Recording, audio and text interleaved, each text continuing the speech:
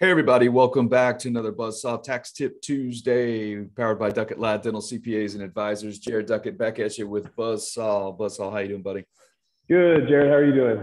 I'm doing good, man. Let's jump on here and shoot a quick tax tip video. I'm gonna bring a client or a question I get all the time to you, and let's kind of dissect this a little bit.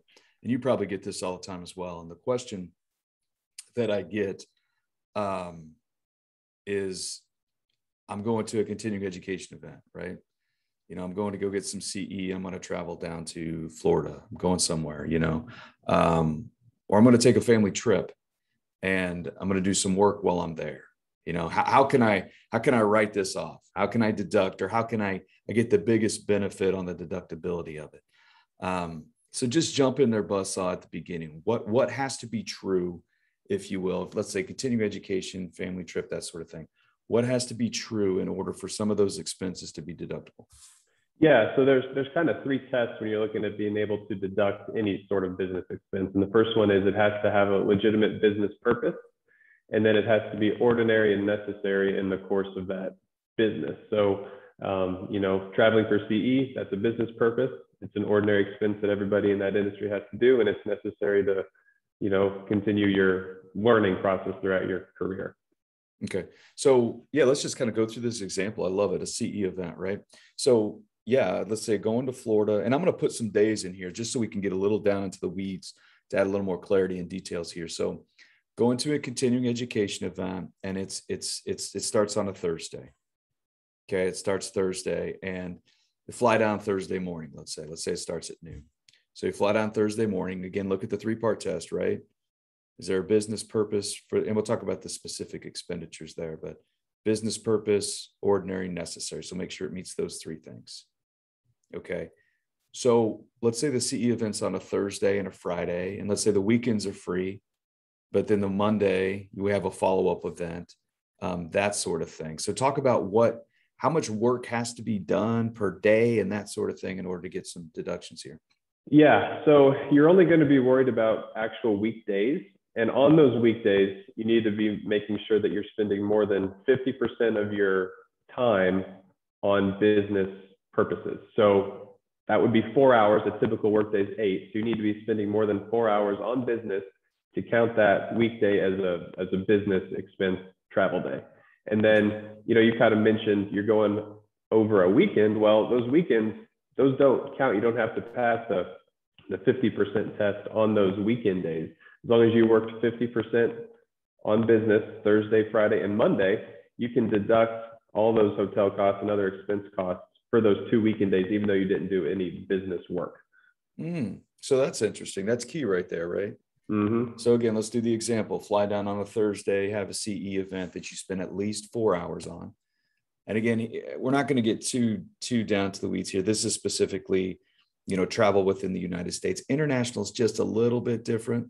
And we're not going to go down that, but specifically in the United States, we're looking at 50% or more on business time. So fly down on Thursday, CE event for 4+ hours, if you will. Friday, CE event, 4+ hours. Saturday and Sunday, you don't do any work, right? Say you hang out, you go sightseeing, do all that stuff. That hotel, meals, and that sort of thing's all deductible for that weekend, right? Yeah, that's right. Okay. What if you take family members with you? How does that work? I get, because say they're going on a CE event and they're going to go Thursday, Friday, and Monday, but they want to take a spouse and some kids for the weekend to hang out and do some sightseeing, that sort of thing. How does that work with family members?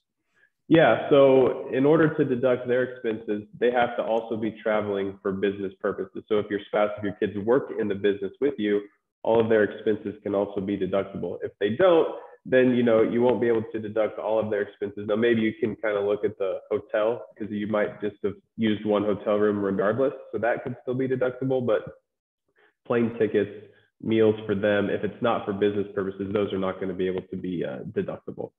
Yeah, that's perfect. That's key to know because most of the time people travel with their family, especially if you got a free weekend there. So again, just some good tips to kind of keep in mind. And I'll say it again, you'll hear it from us all the time.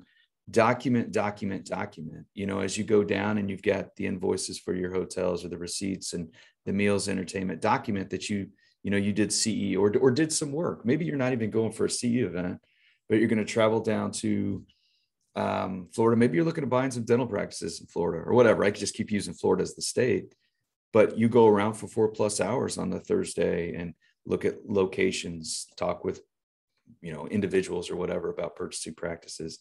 Again, just make sure you're hitting that 4 hours plus, and everything really becomes deductible to a degree.